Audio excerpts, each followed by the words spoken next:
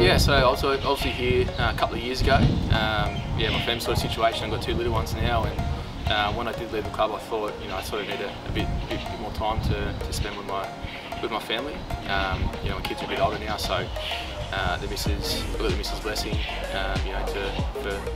to come back to a club that requires a bit more commitment. And I also sort of learned, going down to these lower leagues, I thought I could sort of compromise on my competitive sort of nature and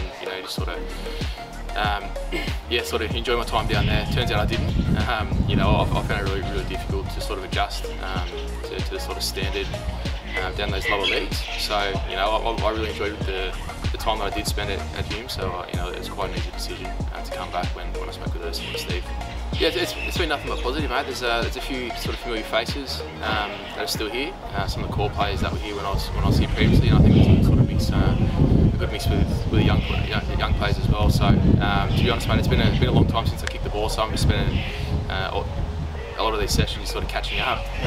But yeah, from what I've seen so far, it's been really positive, and looking forward to the next sort of few weeks in pre-season. Mate, I just want to get the team back to the top where they belong. The 2 years that I did spend here, we managed to go on a couple of runs in the FFA Cup, or FA Cup, whatever you want to call it.